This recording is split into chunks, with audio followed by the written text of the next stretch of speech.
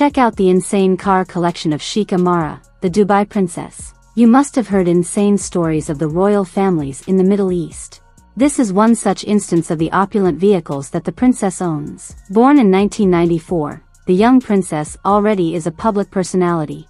That is understandable if you are connected to any royal family in any part of the world. Let us take a look at the cars she reportedly owns. La Ferrari. The first car in the garage of the Dubai princess is the La Ferrari. It is powered by a naturally aspirated V12 engine. The exotic sports car also gets a 161 horsepower boost from an electric motor. Being a Ferrari, it is one of the fastest cars around with a top speed of over 300 km per hour. McLaren P1. The next supercar in the car collection of Sheikha Mahra is a swanky McLaren P1. The P1 has a top speed of 217 miles per hour.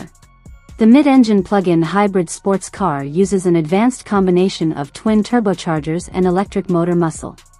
It showcases McLaren's advanced motorsport-based engineering and state-of-the-art technology that combine to offer high performance. Bugatti Chiron. Whenever the name Bugatti pops up, one has to think about the fastest and the most expensive cars in recent times. This exotic hypercar comes powered by an 8.0-liter quad-turbocharged W16 engine. The top speed is limited to a whopping 350 km per hour, and the hypercar can accelerate from 0 to 100 km per hour in an unbelievable 2.5 seconds. Rolls-Royce Phantom. We know this from our experience that no celebrity car garage can ever be complete without a Rolls-Royce of some form. The car collection of the Dubai princess is no exception. The car collection of Sheikha Mahara owns even has an exotic Rolls-Royce Phantom, which is among the most expensive and luxurious rides in the world.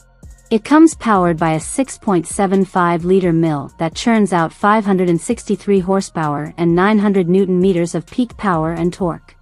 Lamborghini Aventador in gold.